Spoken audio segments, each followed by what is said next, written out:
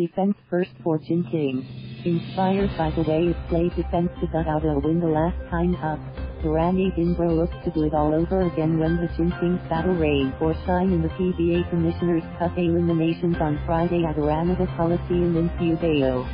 Chin, following a narrow 73-70 escape from Northport last Saturday, conceded they were able to provide because of their defense, and import Justin Brownlee wouldn't mind replicating such an approach in the 7 p.m. game against the Elasto Painters.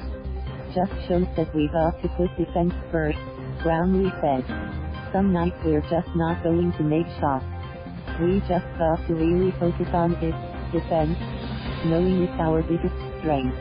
Meanwhile, Phoenix Pulse will play the first of 2 games without Coach Louis Alas and the first of what could be a lot without Calvin Aguedas when the Fuel Masters return to the floor for the first time after that tumultuous Sunday. Agueda was suspended by the league indefinitely after a weekend of controversies, and the Fuel Masters will also break in a new import in Richard Powell when they battle Marelco in the 4:30 p.m. contest.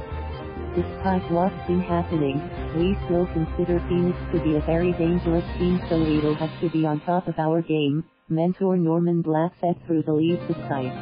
Alas was also suspended for his participation in a scuffle 3 minutes into the game as the Leafs lacked a total of T264,000 in fines for rough play. Dinbro's LA Henrio knows that they cannot rely too heavily on Brownlee, who hit some big baskets against the Batang here. He's tried and tested, Henrio said of Brownlee.